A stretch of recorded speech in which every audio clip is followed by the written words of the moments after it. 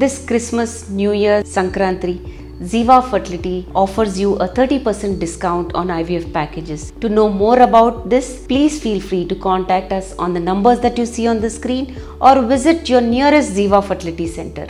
Thank you. Hi, I'm Dr. Suvarchala, Scientific Director with ZIVA Fertility Centers. Let's talk about what gives us a better result with IVF. Is it a fresh embryo transfer or a frozen embryo transfer? Well, both are more or less the same, but we'll try to understand the concept behind each. Fresh embryo transfer may result in a faster time to pregnancy. Let's talk about what embryo transfer is to begin with, to differentiate between fresh and frozen. So embryo transfer is the procedure where embryos that are formed by the procedure of IVF are transferred back into the uterus of the woman. Now, when it is transferred in the same cycle as the eggs have been retrieved, it is called as a fresh embryo transfer. When they are not transferred in that cycle in which the eggs are retrieved and the embryos are frozen to be transferred in a next cycle, then it is called as a frozen embryo transfer. So as you can understand, the fresh embryo transfer might result in a faster time to pregnancy because in the same month that the eggs are removed, the embryo is also transferred and may result in a successful pregnancy. In a frozen embryo transfer,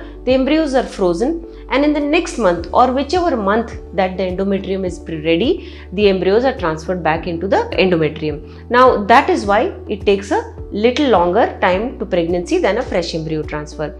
There are many reasons why a clinician might decide to do a frozen embryo transfer as compared to a fresh embryo transfer. There may be moments when the endometrial receptivity window could be out, as in the endometrium, because of all the injections that have been given for egg stimulation, for ovarian stimulation, may have caused some disruptions in the endometrium because of which it is not ready for an embryo to implant. In such moments, your doctor will decide to postpone the embryo transfer.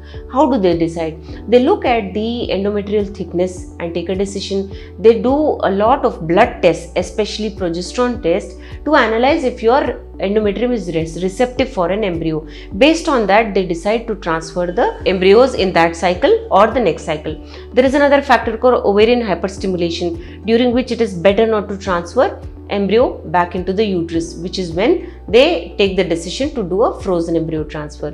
Many times when there are many embryos present and we have a lot of selection, lot of good grade embryos, then transferring one single embryo, even if the endometrium receptivity is on the borderline, as in the clinician is not able to clearly say that it is not receptive for embryo transfer or for an implantation of embryo, then the clinician might transfer one single and freeze the rest. But if the embryos are few and the endometrium is looking even slightly compromised, then your clinician will decide for you to have a frozen embryo transfer, which could be disappointing, but it is the best decision for you and the chance of having a pregnancy will be increased in subsequent cycles. If you want to understand more about embryo transfers or IVF in general, please feel free to contact us. Thank you. A lot of effort has gone into making this video. Please like and subscribe us. Thank you.